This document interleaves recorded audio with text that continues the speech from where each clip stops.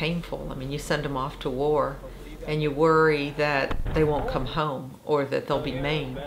And Michael came home. It's just that he's still not home. We're still waging a battle daily to try to obtain his release. We do the daily things we have to do to keep a house going and keep our jobs.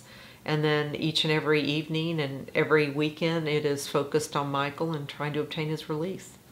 We work every night and writing emails and addressing emails and answering emails and writing letters to anybody we can think of that might listen. I mean, there are some days when you feel that there's just no more gas to fight. And then you sit down and you get a phone call from somebody that says, gosh, I heard about Michael's story and I just want to encourage you to keep fighting. This is a travesty. And you take a deep breath and you suck it up and you go on down the road and you keep fighting.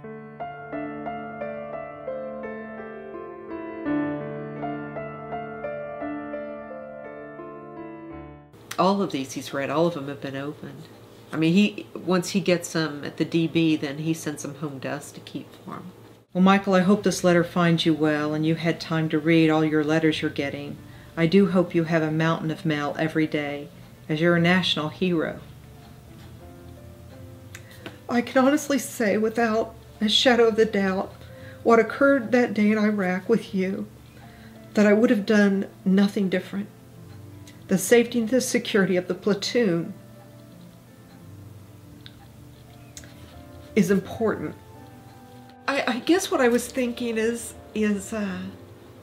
how much pressure we put on our soldiers to always make the right decision and do the right thing, and how they strive each and every day to survive the difficult circumstances they're placed in. And for this Marine who took the time to write a letter to Michael to say, you know, I got your back, I understand. It just seems like two brothers talking to one another who fully understand each other. The letters encourage me. They made me believe that throughout this process, this 4 years, that people are listening, they understand Michael's story, they understand the situation he was placed in. And it gives me great encouragement and hope that there are so many people praying for him.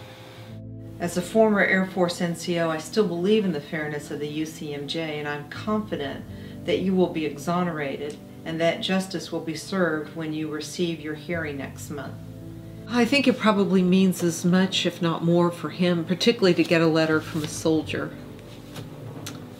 or a Marine that says that they would have done the same thing. And they salute him. I think that means a great deal to him. I think it means a great deal to him to get letters from everyday people that hand draw him birthday cards and send him pictures of their granddaughters, just to encourage him and to share with him their daily lives. I'll call Scott and then I'll give you a call. We're up there visiting Michael at a minimum every other weekend. Sometimes it's every weekend. And the process is getting up sometimes at 3 o'clock in the morning, you know, getting in the car, driving 5 hours. Most of the time we stay over Saturday night so we can visit him Sunday morning, and then we come home Sunday afternoon, about 4:30, 5 o'clock, unpack, get ready for work the next day, and do our daily work, things that we have to do, and get ready to go see him the next weekend. We've been whining at the gate. Just let us in. Generally, being a mother is wonderful. You know, there are some hilarious moments in being a mother. There are some moments when you become so frustrated that you don't know what you're going to do next.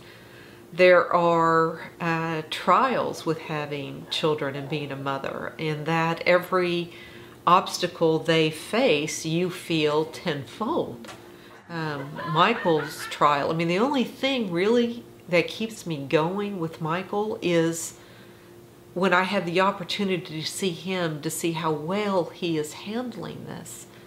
I thank God every day that I had the privilege of being his mother. as well as being the mother of my two other sons, Brett and Curtis. But I'm thankful every day that God gave those kids to me.